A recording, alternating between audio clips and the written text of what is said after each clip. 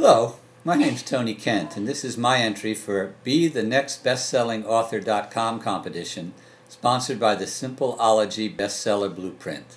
I'm grateful to them for giving me the opportunity to share this life-changing moment with you.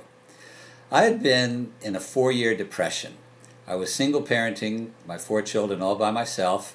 My wife and I had split up and she'd gone a different direction, and I was just convinced that my life would be happy if she would come back to me, if I could get the love the way I wanted it, the way it used to be, that I'd feel good again and that the depression would end.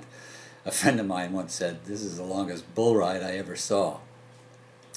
Anyway, one day I came home from doing some errands, and my younger 2 kids were doing homework, and they ran up to meet me, and my daughter jumped up in my arms, and my son grabbed me around the legs, and they gave me a hug, and for about 10 seconds my heart opened, and I was feeling joy and love and bliss, and I just felt fantastic. And so later that night I was wondering, wow, what happened there? It's been 4 years since I felt something like that. And then it dawned on me that pain is nothing more than blocked love. We think we're in pain because of what we don't get, where in reality we're in pain because we don't give. If we don't open our hearts and love unconditionally and live as an extension of our Creator and love the way God loves, we're going to always be in pain because we'll never be satisfied.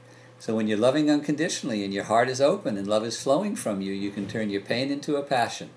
This was my life-changing moment. I hope it's been impactful for you. I want to thank selfgrowth.com for this opportunity again, and I hope you visit my website at www.healingthebrokenheart.com and read the book that I wrote about this story.